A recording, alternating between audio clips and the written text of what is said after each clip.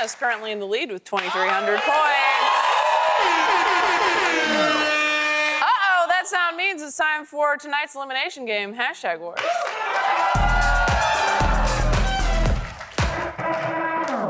As I've been saying all show, the Tonys are this weekend, right here on CBS. Which I was disappointed to learn is not an award show celebrating the work of Tony Danza. It's, in fact, a night to celebrate Broadway. So tonight's hashtag is #BetterBroadway.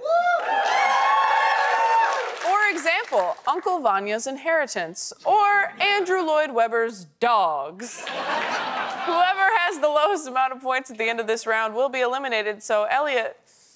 I know, God, I know, yeah. I know. I just want to make sure you knew. I'm glad you knew. I'm gonna put 60 seconds on the clock. You'll buzz in with as many jokes as you can that fit tonight's topic. Go. Eliot. Rent paid for by my parents.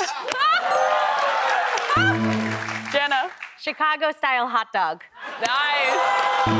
Kate. The Phantom of the Oprah. It's Gail. Eliot. Dear Chris Hansen. Jenna. Les Miserables. Eliot. A funny thing happened on the way to the forum, but you had to be there. Jenna.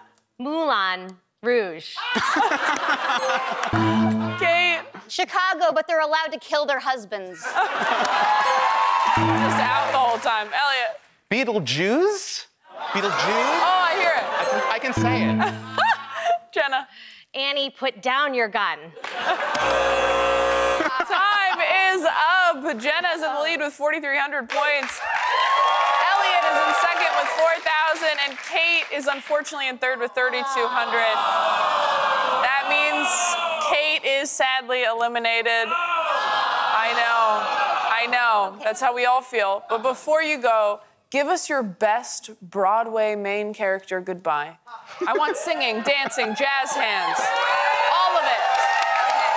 Over the top, big, either behind your podium or in front of the podium. You choose, you're the artist.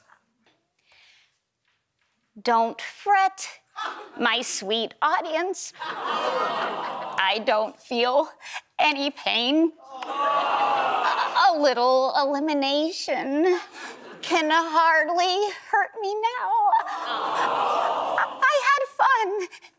That's all you need to know. Blood comes out of my mouth.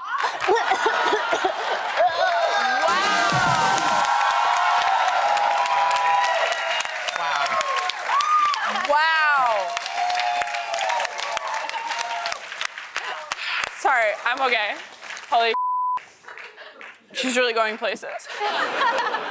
And right now, she's going home. Thank you for playing, Kate. Thank you. When we come back, we'll crown a winner, and the game will be so surprisingly freaking hard. When we come back, you'll get it. Stick around.